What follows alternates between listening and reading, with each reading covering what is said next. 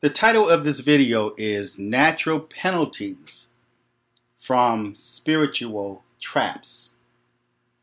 Natural penalties from spiritual traps. In other words, a lot of what you're going through in the natural is the results of a trap that was set before you spiritually.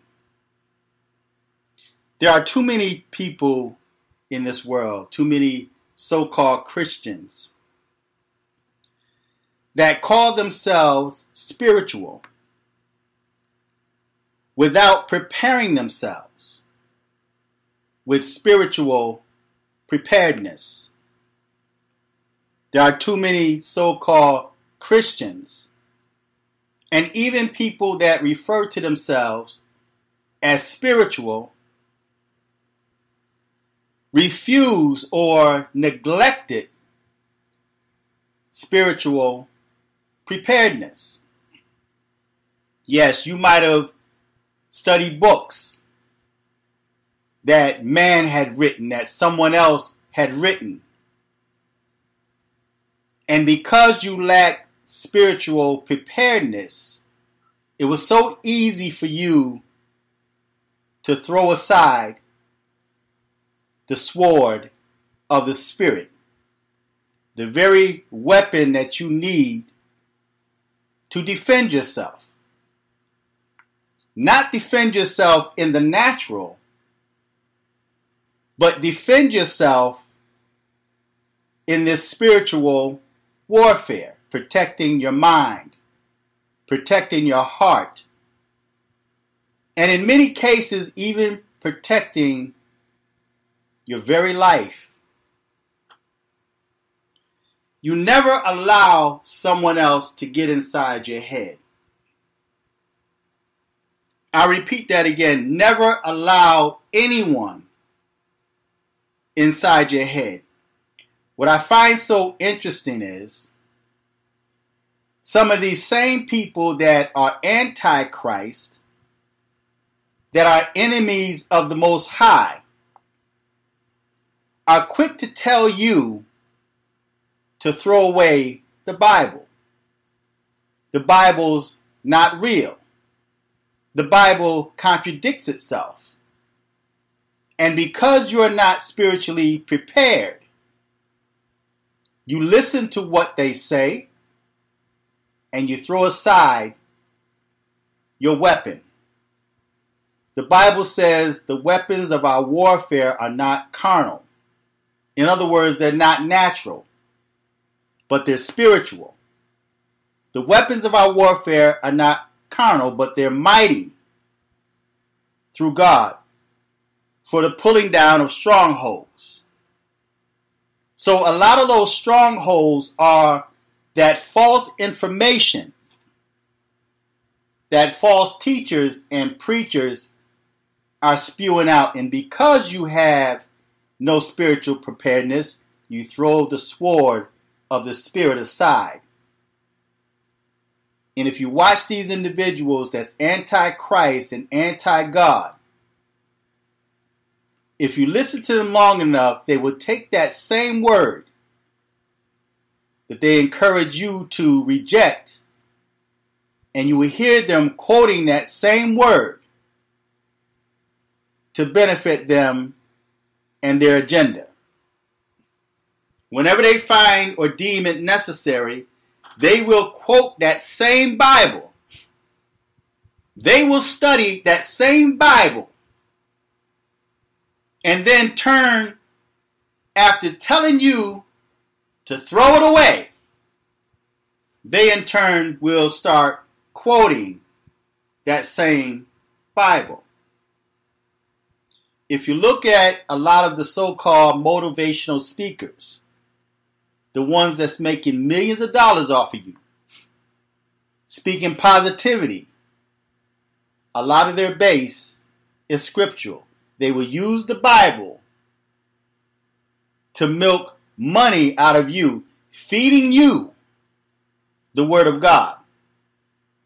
And then they'll say it's positive speaking, it's motivational speaking. But yet a lot of these same people will tell you that the Bible is not real and that you need to get rid of it. I want to read a scripture to you, taken from the book of Ephesians, the 6th chapter, reading the 10th to the 18th verse, and it reads as follows. Finally, my brethren, be strong in the Lord and in the power of his might. Be strong in the Lord. In other words, don't be so frail, sensitive, or weak. But the Bible says to be strong in the Lord and in the power, not your own power, but in the power of his might. Put on the whole armor of God. I'm going to read that first portion of the 11th verse. It's giving you instructions to put on the whole armor of God. Spiritual preparedness. Being prepared for spiritual warfare.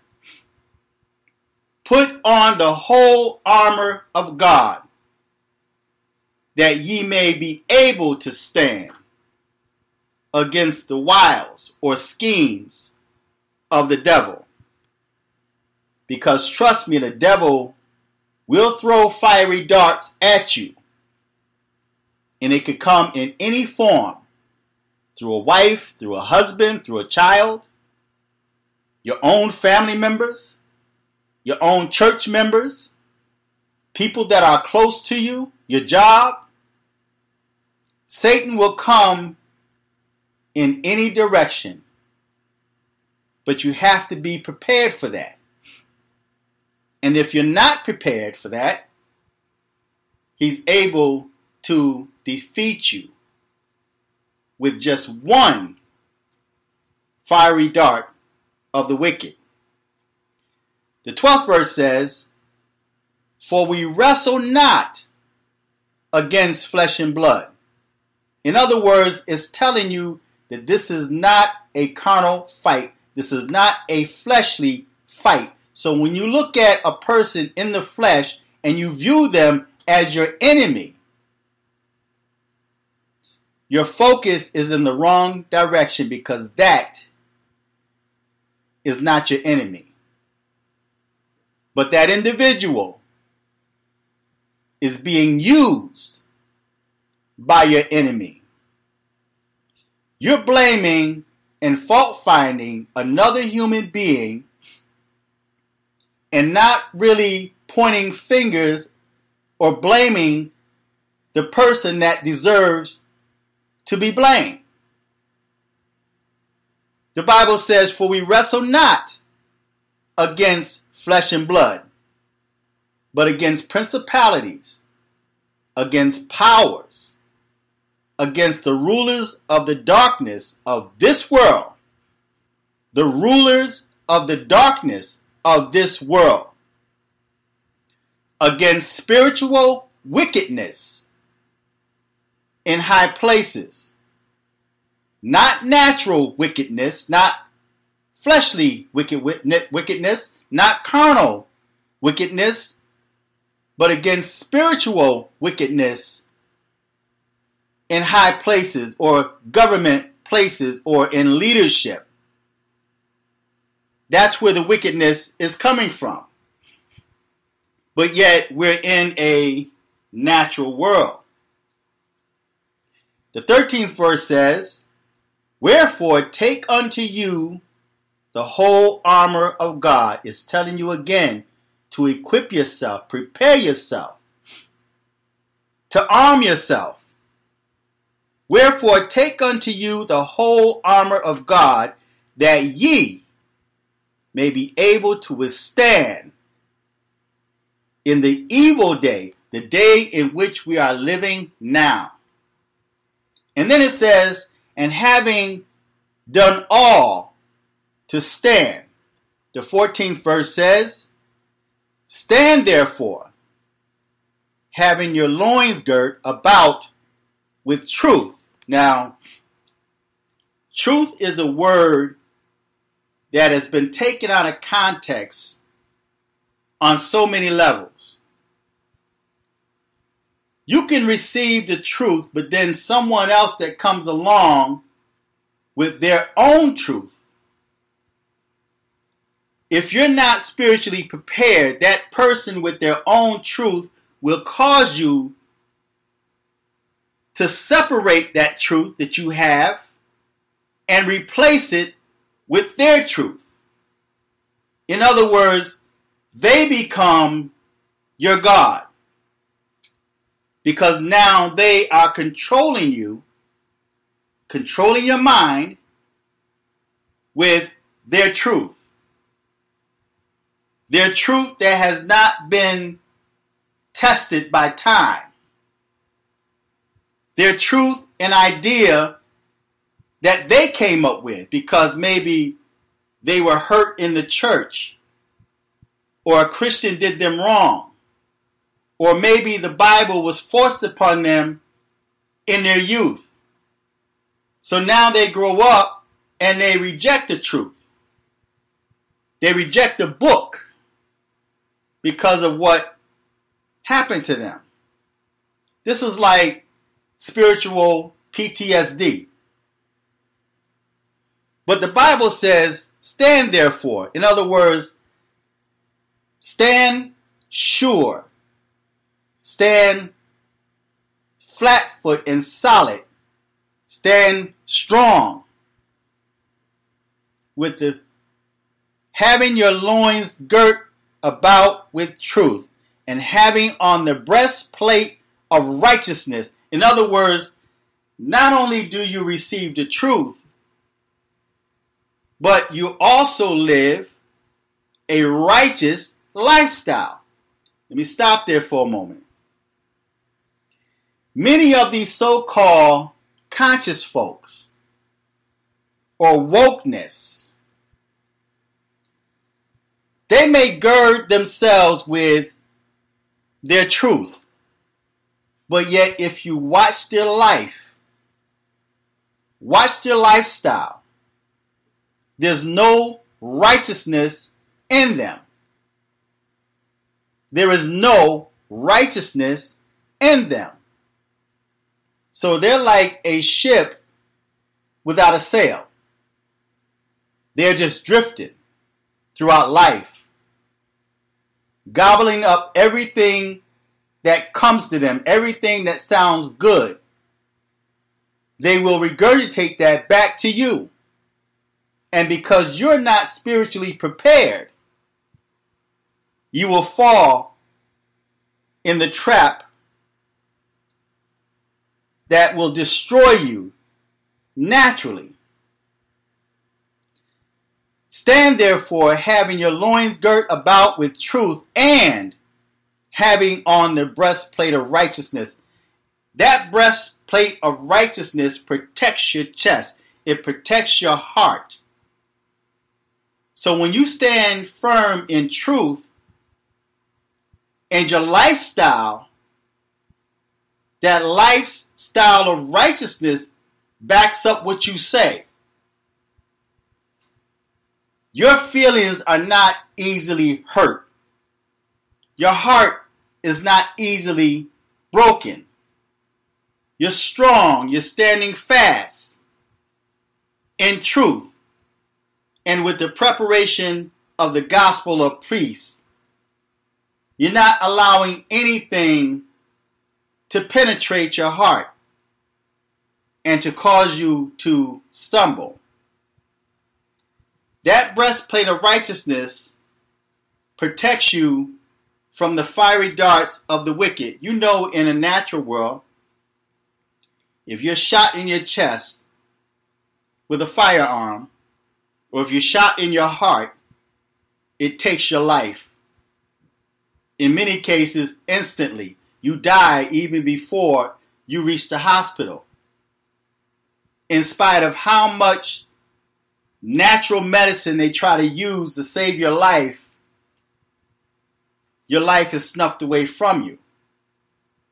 So you have law enforcement and even military that will put on a bulletproof vest.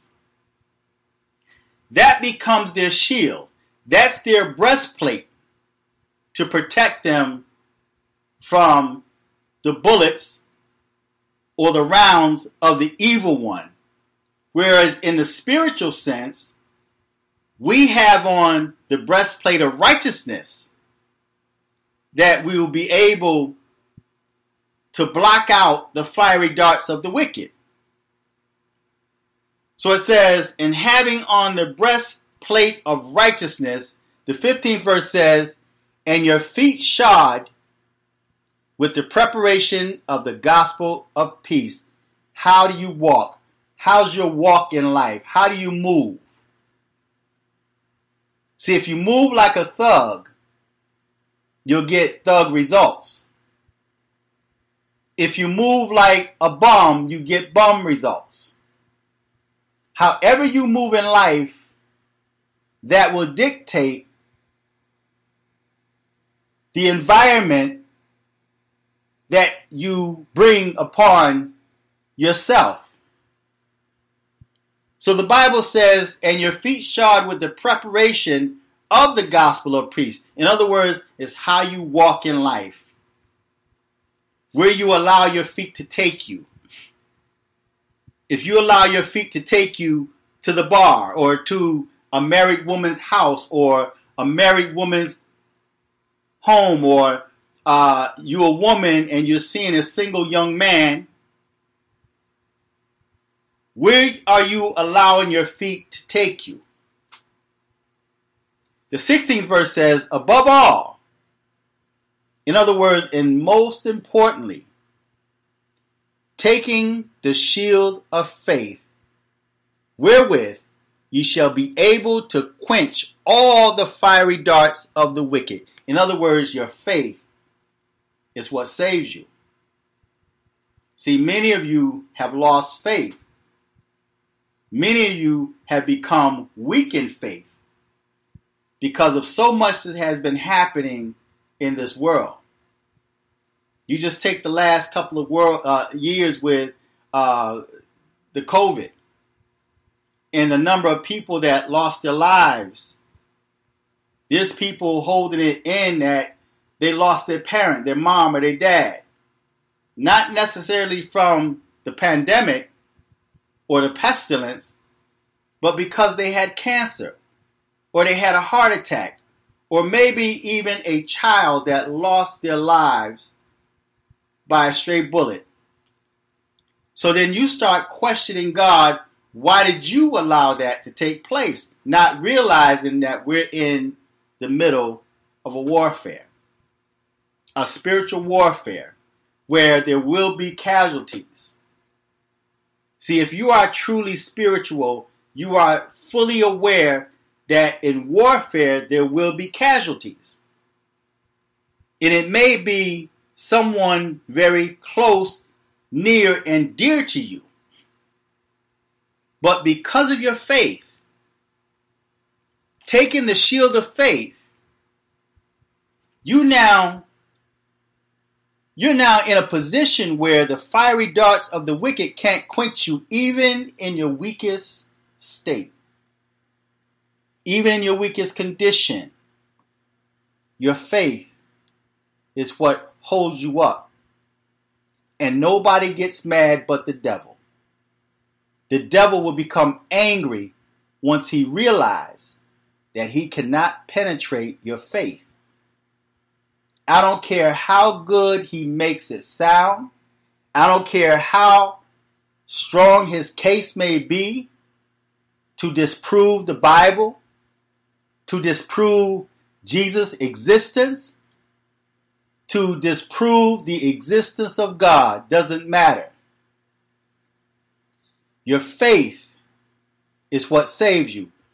And that's why I believe in the 16th verse it says, above all, above anything else that was mentioned prior to that, in this scripture. Above all, taking the shield of faith. Your faith is a shield. And when that demon looks you in your eyes and see your posture, that you're standing firm, the Bible says, resist the devil and he will flee. He will have no other choice but to flee. That's not saying he's not going to come back. That just means you have to become even more prepared and be ready. So, above all, taking the shield of faith, wherewith ye shall be able to quench all of the fiery darts of the wicked. Not some, not most, but all. As long as you stand firm and you hold fast to the profession of your faith, you can't be touched. The 17th verse says, and take the helmet of salvation. In other words, know that you're saved.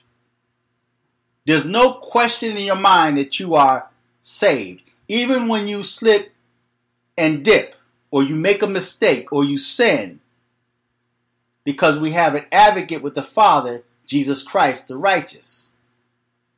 If we confess our sins, he's faithful and just to forgive us and cleanse us from all righteousness. Not meaning you have to confess your sins to another human being, but to God. So knowing that you are saved, in spite of what you may go through in life, regardless of how weak you may become, and regardless of what thought comes to your mind that cause you to doubt your salvation, take on the helmet of salvation. In other words, protect your mind. Don't allow just anyone in your head. Don't be quick to always tell what's in your heart, because then that's casting your pearl before swine and they're able to turn and rend you. So you have to protect that. Leave people guessing and let them guess. I see it on YouTube quite often where if a person can't get to you, what they'll do is they'll put out false information on you, and then you see that person become weak, putting their guards down because now they feel they have to prove something to the world because that person may have a lot of followers. So they'll make a video explaining themselves. I've seen Kwame Brown do that quite often and explain himself. And I had even commented and said, you don't owe no one an explanation. If they're coming at you like, oh, you don't take care of your kids, or you don't do this and you don't do that, you're a deadbeat, let them say that. Let them believe what they want to believe, as long as you know the truth. And as long as God knows the truth, and most important, once even if your children, knowing that your children know the truth. So don't be so quick to allow people in your head. And that's a weapon or a tool that the unrighteous are doing to get inside your head, to put you on a defense. And now you feel you have to make a video to defend yourself against someone that put out lies. They lied on Jesus. Of course they're going to lie on you. So the Bible says,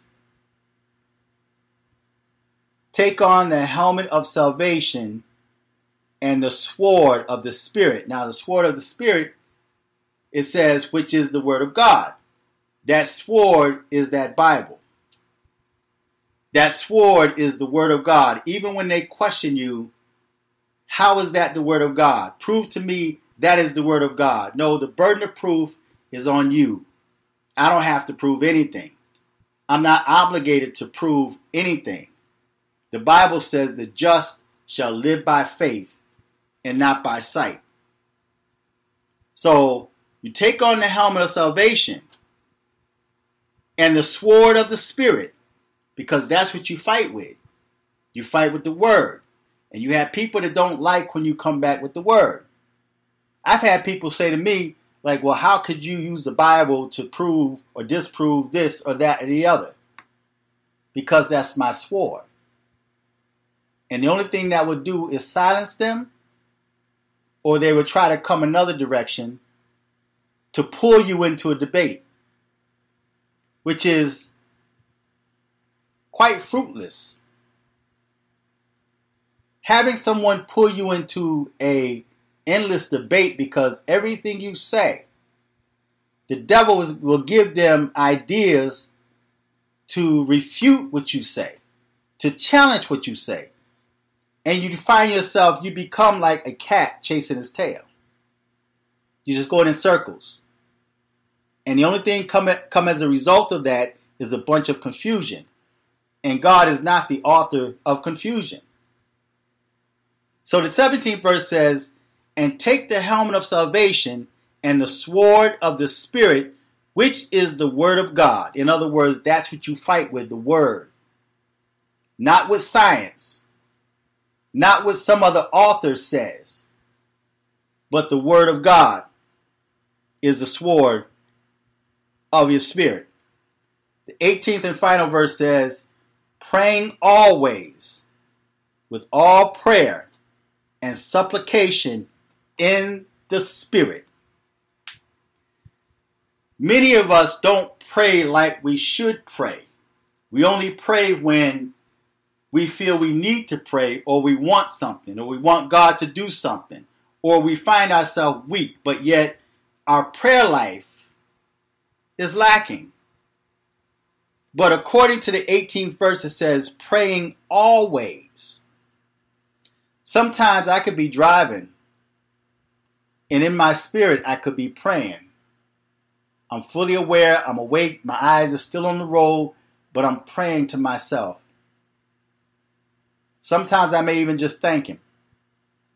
But you always pray. Men must always pray and not faint. So the Bible in the 18th verse says, praying always with all prayer and supplications in the Spirit. In other words, just don't mumble off some words that sound good and make you think that you're praying. I'll repeat that again. Just don't mumble off a bunch of words that sound good and give you a good feeling to make you think you pray, when in reality you're fooling and deceiving no one but yourself. So you have to learn how to pray in the Spirit and not according to your own soul. See, because when you pray in the Spirit, in your prayer, you start manifesting things wrong with you. It takes your focus off of the world or off of someone else.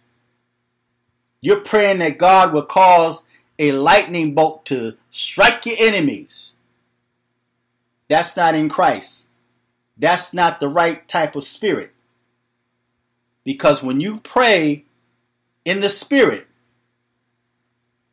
the focus of attention now is set on the condition of your own soul. What do I need to do to change my condition? How do I make myself better? How could I draw myself closer to the Most High? So the 18th verse says, praying always with all prayer and supplication in the Spirit, and watching thereunto with all perseverance and supplication for all saints. In other words, keep your eyes open.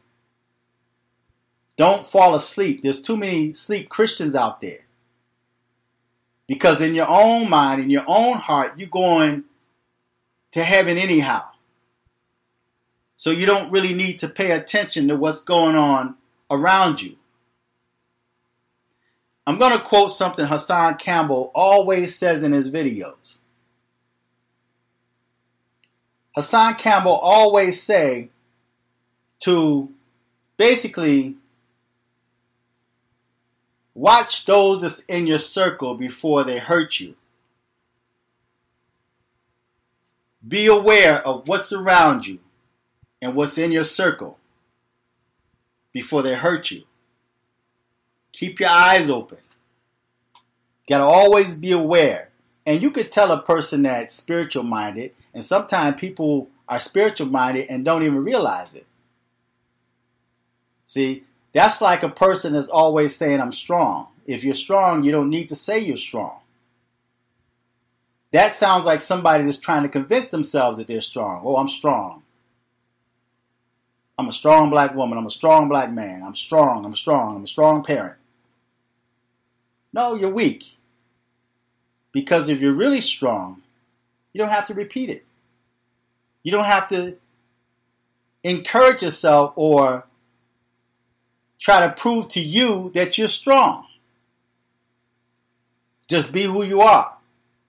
And the Bible says, when I'm weak, then I'm made strong. See, your strength is proven or displayed in your weakness, at your weakest hour. But if you're always strong, then how can you know you're strong if you don't have to experience weakness? If you don't experience weakness, how do you know you're strong? Because when you're weak, that's when you're made strong. Being able to endure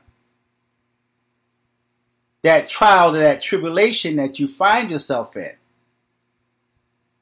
So you have to always be aware of what's around you. Always know what's in your circle. Pay attention to your circle before they hurt you. Those are the words of Hassan Campbell, and he should put that on a t-shirt. So feedback, tell me what you think. Subscribe to this channel. I want to reach 1,000 subscribers and more if possible. Share this video. Check out the link on the bottom. I have a store that I started, a website, and I'd appreciate if you go and you support that. All the links are on the bottom in the description box. Feedback, tell me what you think. Until next time, I'm fearless.